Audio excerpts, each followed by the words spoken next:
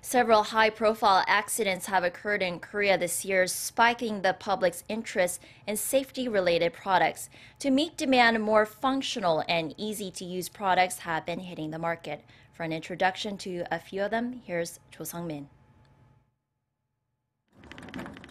A growing number of people are spending money on things to keep them safe because of some big and small accidents that happened this year.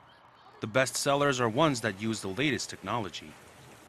For instance, there's a mobile application that notifies user in real time of accidents in Gyeonggi-do Province and provides up-to-date details on things local residents should be aware of. Based on the user's location data, the program automatically sends an alert when accidents or disasters happen nearby, whether that's a landslide or a burning building, and it provides the safest evacuation route from the site.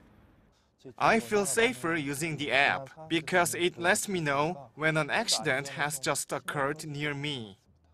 Sales of a newly developed fire extinguisher are also rising fast. More than 27,000 units have been sold in just the first 7 months of release.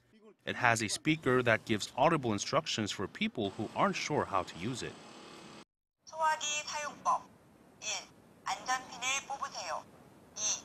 노즐을 잡고 불 쪽을 향하세요. 3. 손잡이를 움켜쥐고 분말을 쏘세요. There's also a new product for use at home.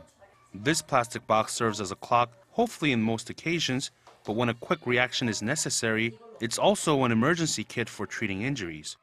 The contents range from simple bandages to survival supplies such as glow sticks and blankets.